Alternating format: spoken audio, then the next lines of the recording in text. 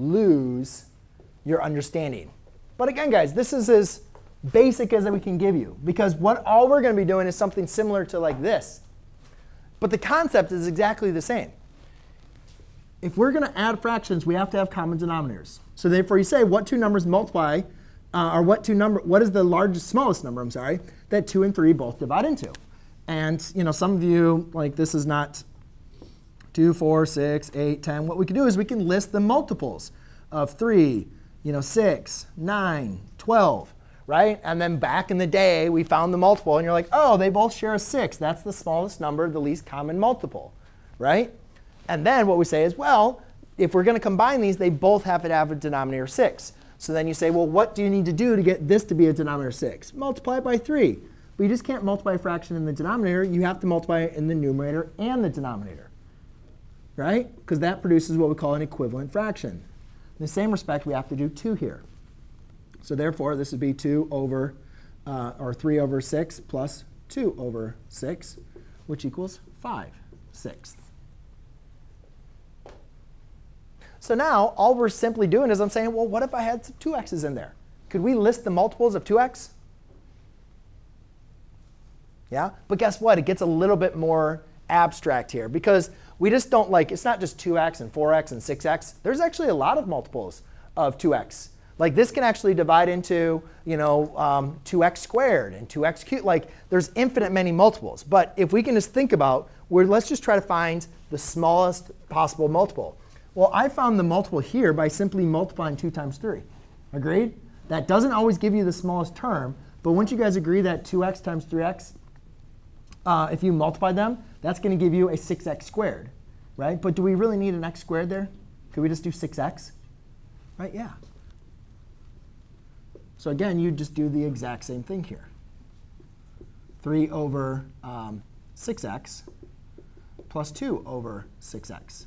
Now, let's say you did do 3x over 3x. If you did multiply by x over an x and a 2x over 2x, you now have a 3x over 6x squared plus 2x over a 6x squared, which gives you a 5x over a 6x squared. So if you don't choose the smallest multiple, then all you're going to have to do is simplify at the end, which isn't the end of the world, is it? Right? So don't like overthink things. Obviously, we want to use the most simplified answer. But again, guys, if you're having trouble, then just roll with it if you find a denominator. So usually people don't have a trouble with the first two. It's when we get to this that people start freaking out. And they're like, I don't know what to do. I don't know the multiples of x plus 2 or the multiples of x plus 3. But again, if you follow the kind of pattern, if we can think about the product here of our two denominators, we could see that, like, remember, nobody wants to do long division to figure out what something divides into something, right?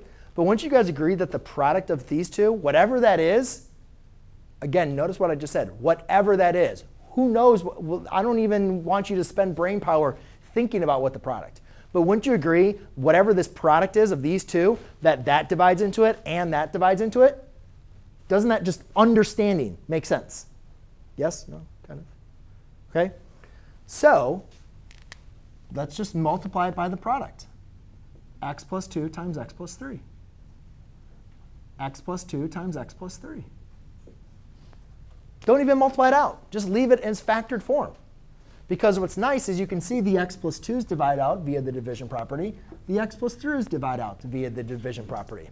So now we're just left with a x plus 3 plus an x plus 2, which equals a 2x, whoa, a 2x plus 5.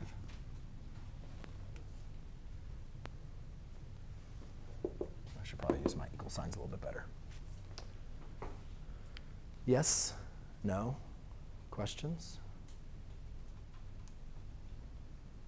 We'll do some I'll do another example. I'll do a real example and then give you guys one. So the